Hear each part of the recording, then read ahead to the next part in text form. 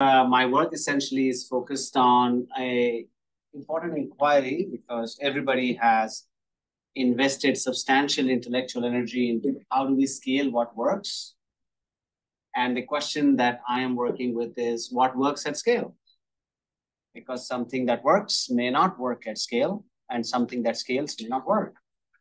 So lots of people will ask me saying, oh, really? So what works at scale? I'm saying, I don't know. And I think that's the right answer because no one knows what works at scale. And the reason why no individual knows is that what works at scale is large-scale complex networks. And so I try to understand networks, different kinds of role of technology, AI in building networks, different patterns of ecosystems.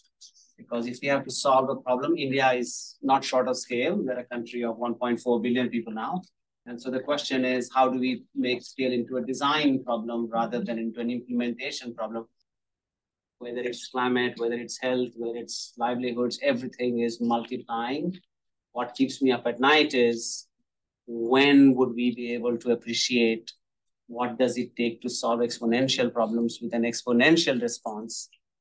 I had done a simulation on how do we solve the water security crisis of India.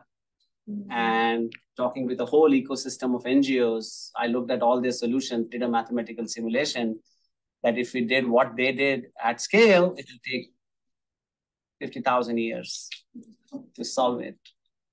And I think that is the equation that everybody misses, that if we just do what we're doing and do more of it, we have no understanding of what does it take to deal with an exponential transformation. So that's what keeps me up at night, that everybody's thinking linearly and fighting problems which are not linear in nature.